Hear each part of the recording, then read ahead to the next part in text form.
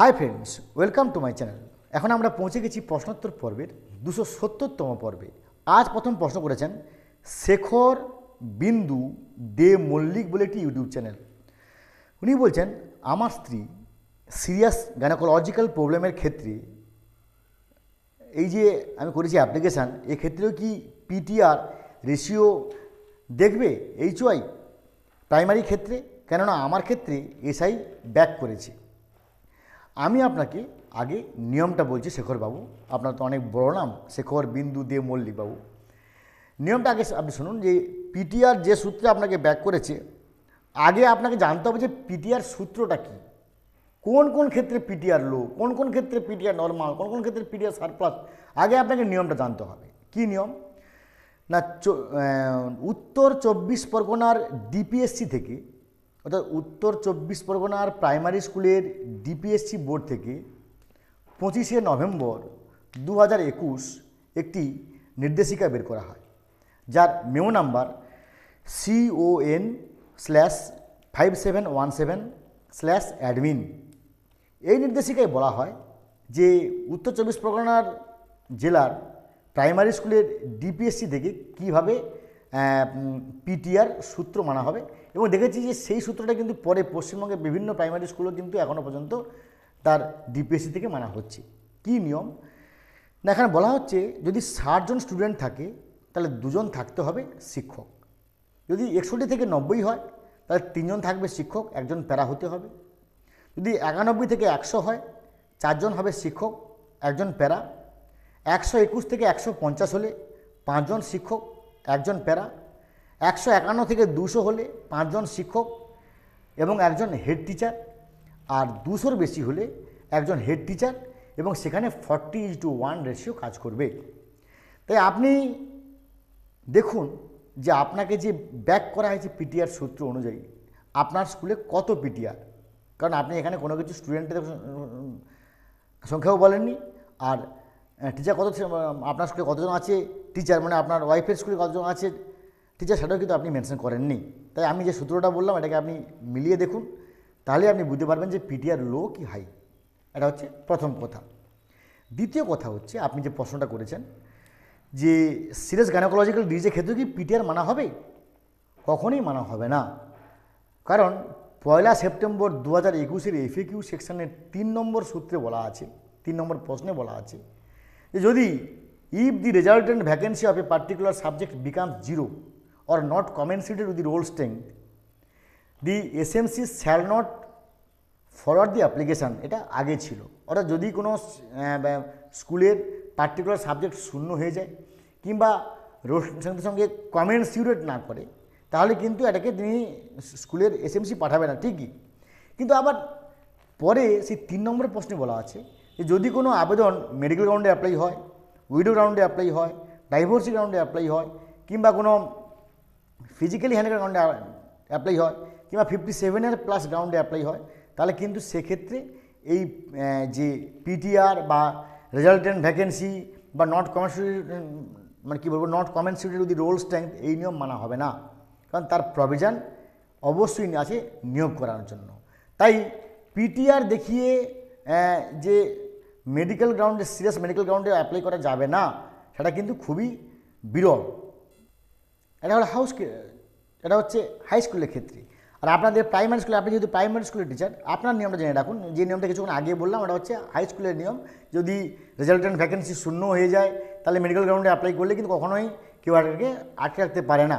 আর আপনাদের প্রাইমারি স্কুলের একটা নিয়ম আমি আপনাকে বলছি, নিয়মটা একটু লিখে নেন যে 13 সেপ্টেম্বর 2021 আপনাদের একটি নির্দেশিকা বের হয়, যে নির্দেশিকার মেমো নাম্বার 1072-AC/EF/10M-45/2021।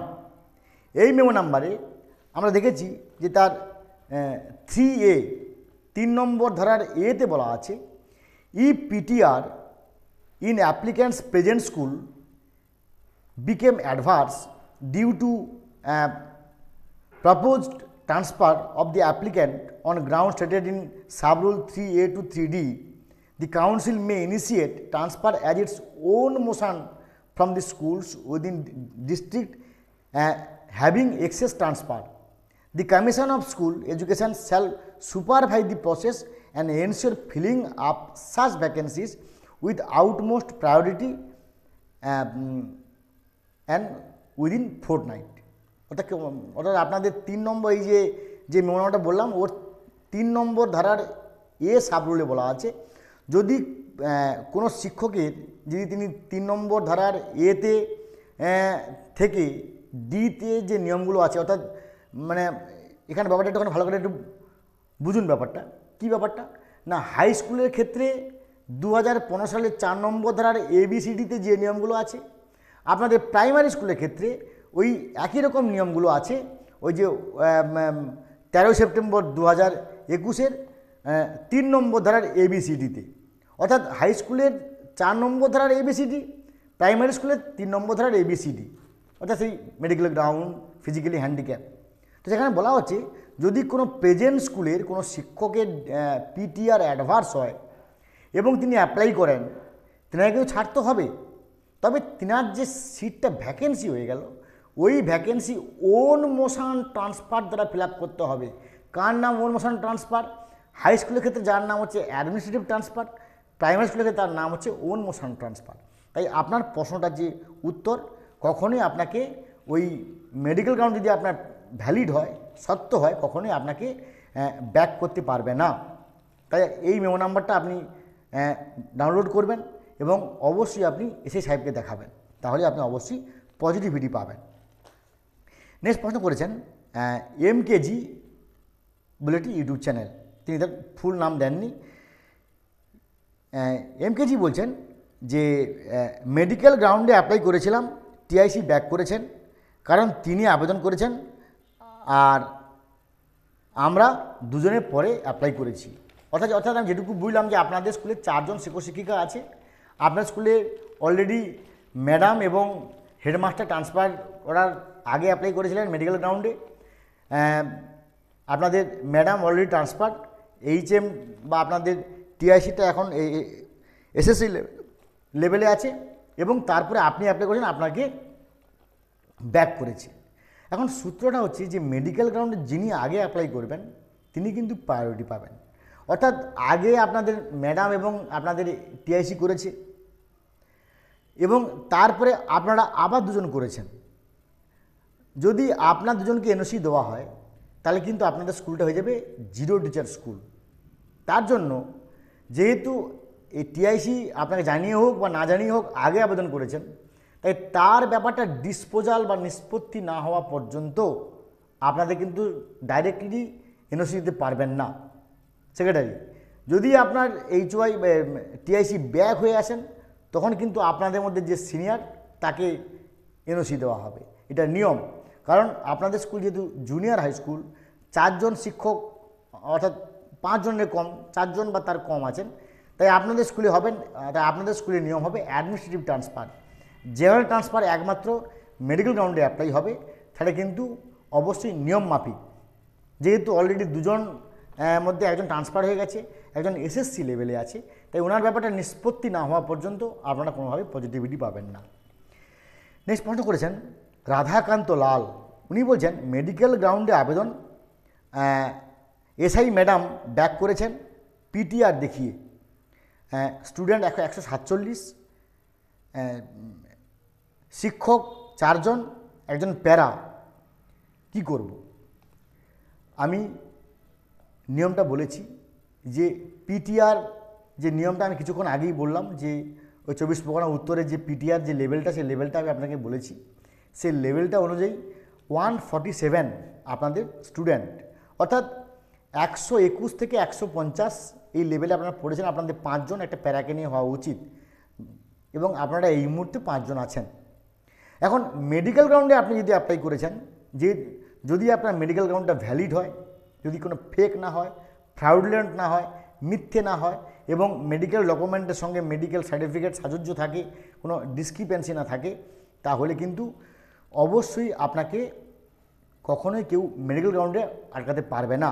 কারণ আপনাদের 13 সেপ্টেম্বর 2021-এর যে মেমো নাম্বার, যার মেমো নাম্বার 1072, AC/EF/10M-45/2021 এর 3A রুলসে বলা আছে যে if PTR in applicant's present school became adverse due to proposed transfer of the applicant on ground stated in sub-rule 3A to 3.2, the council may initiate transfer as its own motion from the schools within the districts having excess teacher. অর্থাৎ যদি primary স্কুলে কোনো মানে ক্ষেত্রে কোনো শিক্ষক শিক্ষিকার PTR লো হয়, তিনি মেরিট গ্রাউন্ডে অ্যাপ্লাই করেন, তাহলে কখনোই তাকে আটকাতে পারবে না, তাকে ছাড়তে হবে। তবে ওই শিক্ষকের স্থানে ওন মোশন ট্রান্সফার সূত্র প্রয়োগ করে যে সমস্ত স্কুলে আছে এক্সেস টিচার ওই জেলার মধ্যে সেখান থেকে তুলে নিয়ে এসে ওই স্কুলটা ভ্যাকেন্সি পূর্ণ করতে হবে, তার নির্দেশ দেওয়া হচ্ছে জেলা প্রাইমারি স্কুলের চেয়ারম্যানকে কিংবা জেলা প্রাইমারি স্কুলের সংসদকে। তো ফ্রেন্ডস, এই ছিল আজকে আমাদের ভিডিও। চোখ রাখুন আমার চ্যানেলে প্রথমে 4 নভেম্বরে উৎসশ প্রত্যেকটা প্রশ্নের প্রশ্নের উত্তর পাওয়ার জন্য। ভালো থাকুন, have a good day, thanks.